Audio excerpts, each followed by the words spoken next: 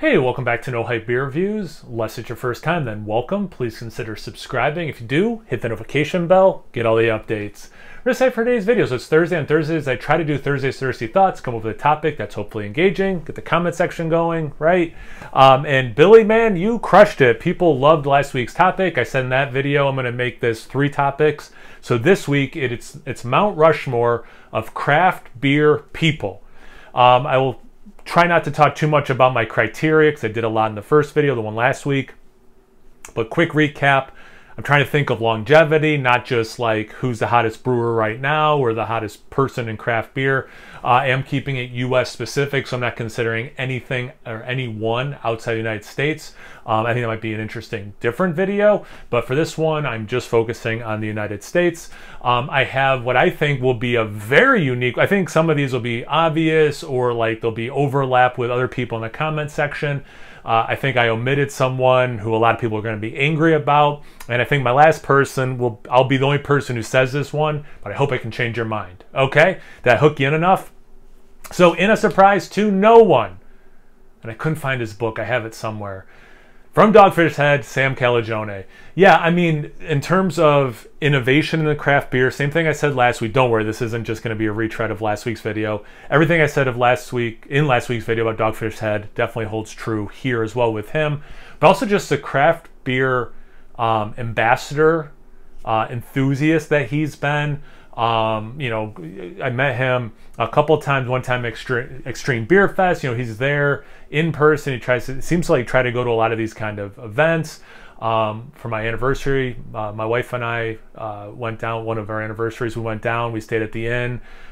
If he's around on Saturday, he comes over, brings some beers. People crack beers. I brought an aged Dogfish Head that I shared with everyone, and just told stories, answered questions. It was really rad, and like above and beyond, you know, like just really cool dude. Obviously, some cool history like with the state and stuff. But in terms of just craft beer specific, to me, he's a no-brainer. Like I think he'll be on a lot of people's lists.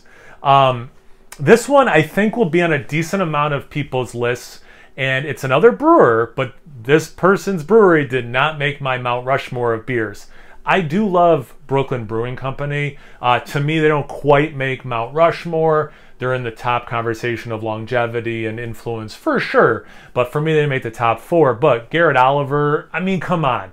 Again, ambassador of craft beer. I couldn't find one of his books, but I did find, I mean, when Oxford was like, we're going to do a companion for beer. They're like, who should we get to edit it? Who's the most knowledgeable beer person in the world? Yeah, Garrett Oliver. No-brainer that he would be, other than the title, I have not read any of this book, but I should. Just being honest on the internet, not enough of that. And, you know, it just, yeah, he's a no-brainer, wealth of information. You know, he seems to be kind of getting out there more, which I like too lately. So yeah, big fan of his, you know, follow him on social media, and just, I do really respect Brooklyn Brewery. My wife and I got to go, was that just last year? Maybe it was 2 years ago, which was really cool to be at. So yeah, definitely Garrett Oliver, no brainer. Another brewer who I did not pick their brewery last week, Jim Koch. You know, I mean, Boston Beer Company, Samuel Adams, all the other stuff that's not beer that they produce. Again, longevity, ambassadorship, enthusiast, all for sure. The main reason I picked him, though, or it's all those stories of like breweries coming out, like, yeah, when it was tough to get grains or what, you know, hops, or whatever, like he hooked us up. Definitely a huge operation now that they merged with Dogfish Head. Also, I mean, just huge output of not just beer, but in terms of the craft beer space, I think he's going to be on a lot of people's top, you know, or a lot of people's Mount Rushmore. And my last one, again, I don't think anyone's going to say this person, but I'm hopeful I can change your mind. In terms of longevity of craft beer, you really got to give it up to this dude. And it's kind of appropriate because it says Mount Rushmore. Maybe you know where I'm going with this. Say it with me.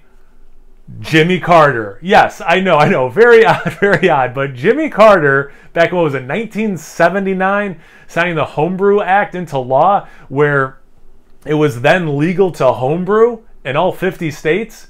And as you can imagine, once people could homebrew, eventually more and more of them start opening up breweries. So I would argue without Jimmy Carter signing that, we would not have had the craft beer boom that we have all enjoyed. I mean, if you're watching this channel, you have obviously enjoyed it. So I had to put Jimmy Carter on the list.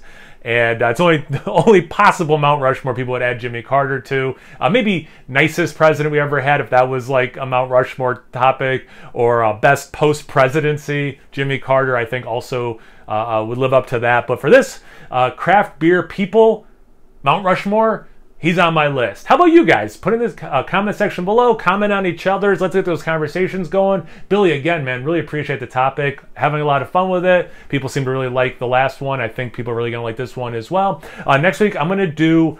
I kind of want to break it up into different styles, Mount Rushmore, but I might hold myself to just 4 top Mount Rushmore beers, all styles. I don't know. That seems overwhelming. I really got to think about it. Maybe I'll chicken out and do it by style. We'll see. Let me know in the comment section what you'd want to see. How about that? Once you're done doing that, make sure you check me out on Instagram and Untapped. It's No Hype Beer Reviews at both those places. So please like, comment, subscribe, and most importantly, imbibe. Cheers, everyone.